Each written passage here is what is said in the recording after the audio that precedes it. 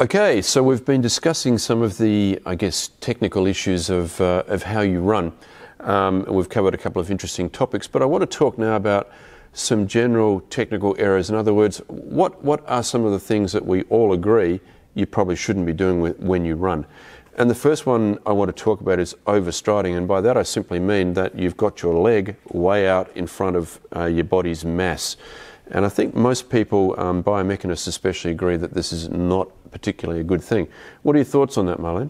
I think that's the problem with overstriding, is that you are going to increase the compression force acting at your knee joint, because your knee will be more extended at the initial contact, and you are also going to increase the knee valgus. So this motion, and these two motions are related to knee pain. Mm-hmm. So this is a pretty easy thing for most people to identify. When we look at people running, we can see that they've got a lot more distance between their body weight and where they land, and that's something you probably should try to iron out of your technique if you possibly can.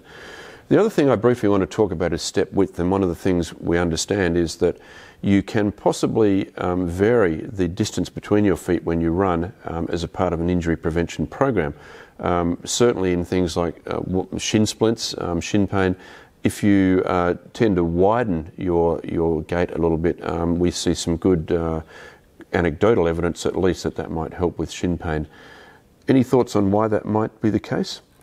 Related to shin pain, mm-hmm. I think that by increasing your step width, you are going to rear foot strike, and by rear foot striking you are going to reduce the calf strain applied on the periost, and maybe this could explain why by increasing the step width you are going to reduce the strain. Yeah, there's a couple of theories on this, and the answer is nobody really knows, but if you think about this in a simple model, that if you increase your step width, well then your leg is more vertical. Obviously if you've got a very narrow step width, and think about a sprinter where they actually cross over, they've got a large, what we call limb varus, a large inclination of their leg, and that means they have to pronate more, which again is a whole new topic when we start talking about pronation, but it may well be that's a part of the equation here.